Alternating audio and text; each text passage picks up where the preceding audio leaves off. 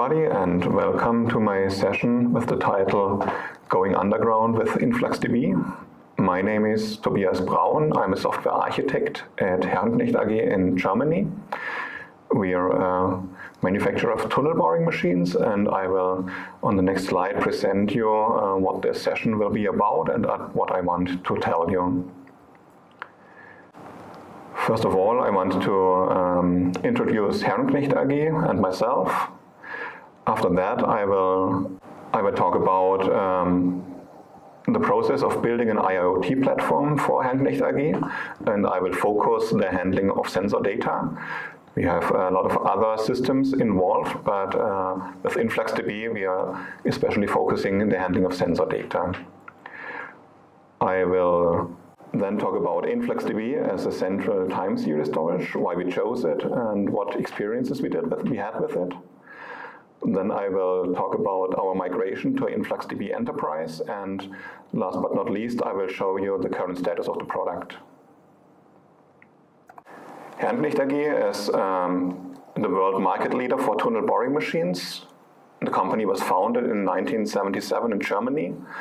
We're building machines for all kinds of tunnels. We're building machines for traffic tunneling, utility and mining, with different sizes from 10 centimeters to 19 meters of diameter. We build vertical and horizontal tunnels, and our machines can work in all geologies. They can even work underwater. We occupy a major share of the global market. Much more than 50% of the global market of tunnel boring machines are covered by us. We have 5,300 employees, and last year's revenue was a little more than 1 billion euro. We are present on the entire world. We have offices on all continents to be present with the job sites. As I said, my name is Tobias Braun. I'm a software architect. I have more than 20 years of experience in building highly available distributed systems. I have, amongst others, worked for Run Ionos and the web hosting team. I worked for Burda, a German printing house, and I worked for Trumpf Werkzeugmaschinen GmbH, which is a machine tool manufacturer, and I was involved in building an IIoT platform there. 2.5 years ago, I joined Herrenknecht as a software architect with the goal of building an IIoT platform with insight into live and historic data for all tunnel boring machines that we delivered. We are right now a small agile team of only 4 developers, where the front-end development is supported by an external partner. Because we are so small, we are very agile and fast, but we also have to compromise and gradually improve what we build. In the next couple of minutes, I want to tell you about the requirements and the challenges that were involved in building an industrial IoT platform for Herrenknecht AG.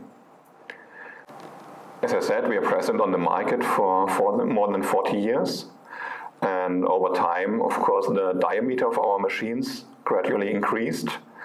It started with 4 to 5 meters, and the biggest machines we now are able to build is almost 20 meters in diameter. At the same time, the diameter grew. Also, the amount of data that a machine was capturing grew tremendously. I will show you in a couple of seconds. As you can imagine, having current and correct data is vital for a TBM operator. He decides what to do, which direction the machine to direct to, how to react on sudden events. So we always need to have current data that is correct and display for the TBM operator. As you see here, this is a typical operator screen that is used in the control room of the tunnel boring machine. Some challenges we had while building the industrial IoT platform. The platform has to support more than 2,000 tunnel boring machines. Several hundred of them are working simultaneously in the field. A single machine can have 5,000 newer machines, even more sensors, and some of those sensors have sample rates of 100 milliseconds and less. So we have 10 samples per second, sometimes even more, for a single machine.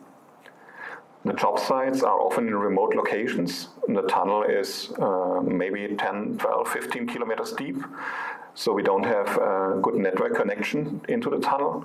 Often we have limited bandwidth, and we also have to cope with failing connectivity for sometimes days, weeks, or even months where the tunnel boring machine is completely offline and disconnected from the internet. Furthermore, we collected data from machines from the last 40 years, not from all machines, but from some of them. And we also want to make available data from those machines. And this data exists in a lot of different formats. We do have data in SQL databases, in DBase files, even CSV files. And all of this has to be made available in the platform.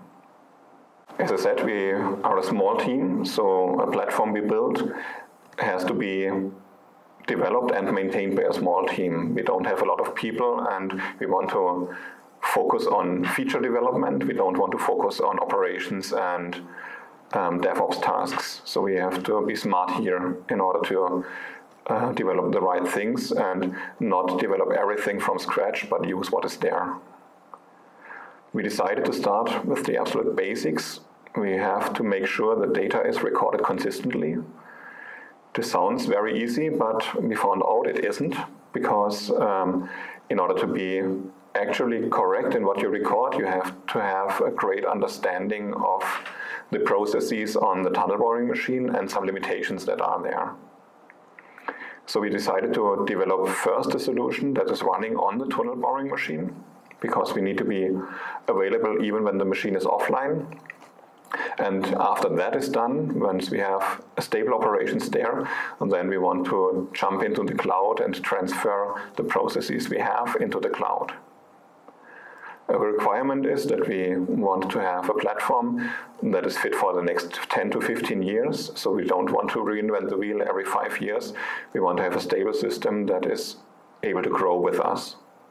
And of course we need, in order to be stable for 15 years, we need a robust and flexible architecture where you can exchange components anytime you need without a lot of effort or without a lot of outages. Next, I want to focus on our decision to choose InfluxDB as a central time series storage for our platform. The most important criteria for us were the fact that InfluxDB is open source, but that there is also a commercial enterprise edition when we want to grow.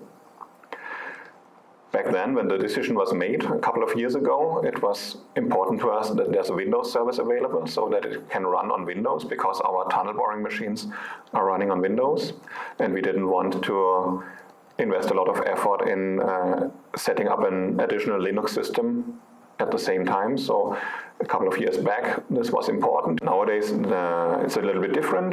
Nowadays, we can also work with Linux on the tunnel boring machine, but still we're happy that we can run InfluxDB on Windows. A very important fact was that InfluxDB offers a very space-efficient storage solution. We have a lot of data to store, and we don't want to pay a lot of money for it. On the tunnel boring machine, we don't have a lot of storage available. And InfluxDB offers a query language that is similar to SQL with very powerful aggregations, which was very useful for us, because, as I said, we didn't want to reinvent the wheel. We can use the aggregations that are there and just put our services on top of them. Concerning robustness, the fact that InfluxDB is storing its data in simple flat files leads to a very robust system where you don't have a lot of file system issues in storing files. So making backups of InfluxDBs is very simple, for example. So where is our sensor data stored? We store it on-site, as I said, on the tunnel boring machine. On the right-hand side, you see a typical control room with the control computers. And one of those computers is the visualization computer, where you can see the screen that I showed in the beginning, so the operator screen. On this computer, we have the most current data available, because all data that is gathered by sensors on the tunnel boring machine is available on this computer in the most current fashion, because the operator needs it there. So this is where we sit on top, where our service runs, and we grab this data and store it with a self-written service into InfluxDB. Because we don't want to write unnecessary data into InfluxDB. We do data cleansing there, so we do rounding of data values, we remove duplicate values, and store just the changes in the InfluxDB system on the visualization computer. As I said, this was the first thing we developed. Later on, we moved to the cloud. In the cloud, we are now working with InfluxDB Enterprise, and we are running it on Microsoft Azure VMs. Next, I want to give you a very brief overview of how we store this data.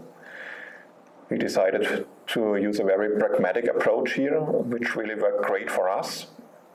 It might not for you, but for us it was really great working this way, and all the requirements we had in the last years could be easily fulfilled with this kind of data storage. We decided to have one big measurement for all the sensor data, and for every sensor we have a float field. So we have really a big measurement with a couple of thousand of fields, and every field is a float. We use tags, but only very few of them, for special operational states of the machine. For example, if the machine is currently working or not, is a Boolean tag where we say now it's working or now it's not working. This leads also to a low tag cardinality, which in the later days was good for InfluxDB. I learned that nowadays it's not a problem anymore to have a lot of cardinality for tags, but we don't need it, so we still stick with the paradigm to have low tag cardinality. And we only write values when there was a significant change. So before deciding if there was a significant change, we do rounding of values. If we know a sensor only has a certain accuracy, then we re-round to this accuracy, and only when the value changes more than this accuracy, then we write a value to the InfluxDB. On the right-hand side of the slide, you can see a typical stream of data that we capture. This is only 10 seconds of data for 2 sensors now. And here you see for one sensor we had a lot of changes, for the other one we didn't, and we only write the data that actually changed. Overall, this enables us to have rather few data written. In average, we write 1 to 5 gigabytes of data per month and machine. When moving to the cloud, first of all, we decided to keep it simple. Well knowing that this might not be the approach that will take us to the ultimate goal, but it was very good for a start.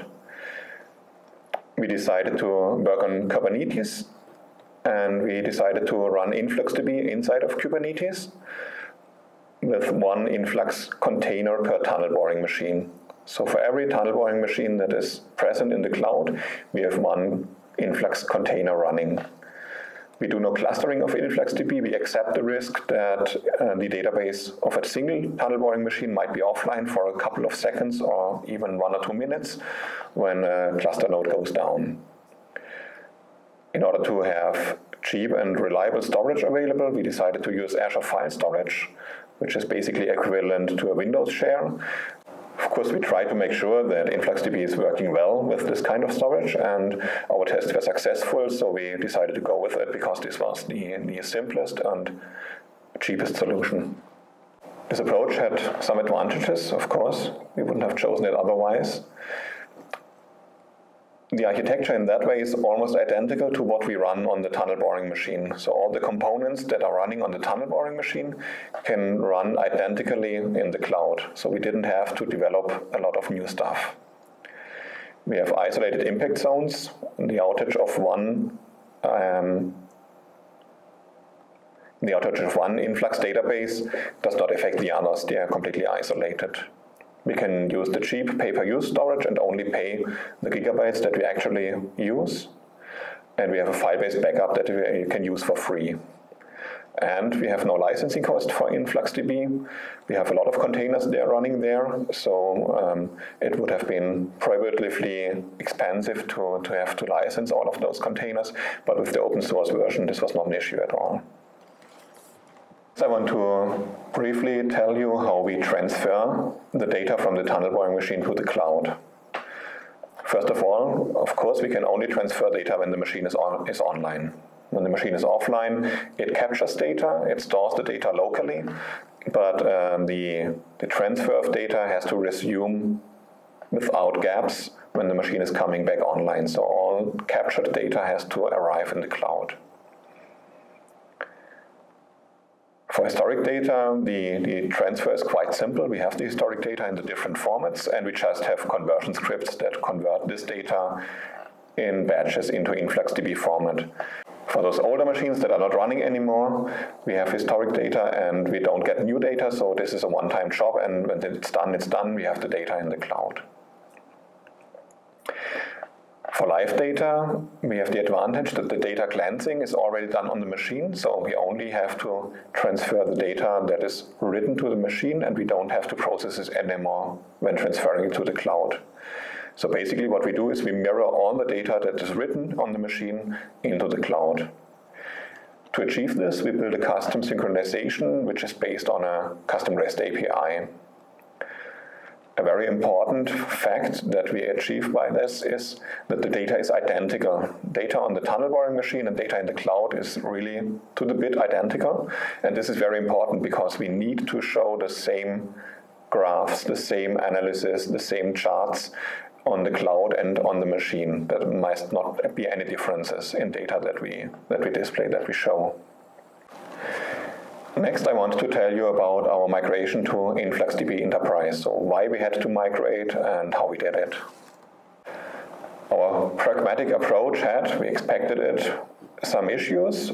They appeared later than we expected, so we were really running well with the pragmatic approach until around about 100 InfluxDB containers. But once we grew over 100 containers, the overall system became unreliable. The most pressing issue was that response times of the InfluxDBs became very long. So instead of a typical response time of 100 or 200 milliseconds, we experienced response times of up to a minute or even 2 minutes for very simple queries. And it was not at all clear which queries would show such long response times. This was purely random. And we found out it was based on the Azure file storage that we put below our InfluxDBs. This was a limitation in the file storage. And on top, the infrastructure became very expensive because running all those containers, of course, needs Kubernetes nodes to run on, and we had to buy a lot of Kubernetes nodes, which became more than expensive. We also encountered a very rare bug where the file storage sometimes forgot to unlock files, and when InfluxDB wanted to access this file for the next time, then there was an error and then the access failed. And as you can imagine, this might be a rare case, but if you have hundreds of containers doing the same thing, even rare cases tend to happen regularly. So we encounter this at the end a couple of times a week, and this always included manual maintenance effort to repair those logs. So what did we do then? We first tried to work with InfluxDB, the open source version, in different ways, but combined with our expectation to have an overall system that is very reliable, this was not a solution that would work. This is why we decided to InfluxDB Enterprise. At the point in time where we migrated, we had around about 750 gigabytes of data in about 200 databases, which is for InfluxDB really not a lot. For us, it was a lot, and on top it was very important data because there was only one place where this data was stored for tunnel boring machines that finished their project and went offline. So we only had one storage where the data was available. The platform was already live at this point in time, so we didn't want to introduce a lot of downtime during the migration. Our goal was to have a downtime of at most a couple of minutes for each TPM while we migrate the data to InfluxDB Enterprise. And as a small team with limited capacity, we didn't have the possibility to do a lot of manual work. We had to migrate most of the migration tasks. We managed to do this migration in the first quarter of 2020. It took less than 2 weeks. It was really very successful. We wrote a couple of rather simple shell scripts, which robustly migrated the data from the InfluxDB containers in Kubernetes into a new InfluxDB enterprise cluster that we set up together with the Influx data company. We managed to get no read downtime at all, so we had a fluent transition from the Kubernetes InfluxDB containers to the enterprise ones. And we had to accept a write downtime of less than 60 minutes, which was fine because we just had to stop the one task that writes the data into InfluxDB for this time. After the migration, we see that the total cost of ownership of our Influx databases was reduced by 1/3, which is great.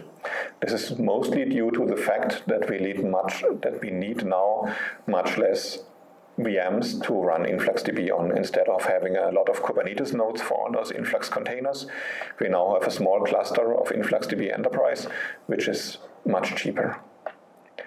On top of that, we have a very extensive monitoring, and we have a stable operation since the whole migration. We didn't have one major outage at all. And from a product point of view, the best result that we have is that we now have reliable and reproducible response times for all queries. Last but not least, I want to show you a brief couple of slides where you can see the product as it's working. We rolled out to first paying customers, and they are very happy with that. Here you can see a typical overview screen that the customer uses to track the progress and the performance of his machines. This is a demonstration machine where you can see how fast the machine is progressing, how much energy it's taking, where of the different components is visible. So all the key performance indicators of a typical machine is available on one slide, and on the lower hand side in this charts, this is data directly from InfluxDB, which is displayed here. Although InfluxDB has very powerful aggregations, we learned that we can't fulfill all of our requirements based on this. So what we had to do was we had to write an API on top of InfluxDB that enriches and enhances the data that we store there. For example, in this slide, you can see a typical charts of machine operations where we have different kind of data. In the upper chart, you see the rotation speeds of our cutting wheel overlaid with the direction in which the cutting wheel is being turned. The direction is a bit field, which is shown in the bars, and the chart is showing the rotational speed. The charts component is also written by ourselves. We started with Grafana, but as I said, we learned that it was not sufficient to fulfill all of our requirements, so we had to write our own front end that is presenting the data exactly in the way we want it to be presented. So the status of the product is we receive very positive feedback from customers, from our internal users. So a lot of people are using the platform, and all of them are very happy with it. Our small team can concentrate on feature development. We have little DevOps efforts. We still have the open source version of InfluxDB on every TVM that we deliver. And we have InfluxDB Enterprise in the cloud, and it just works in the background.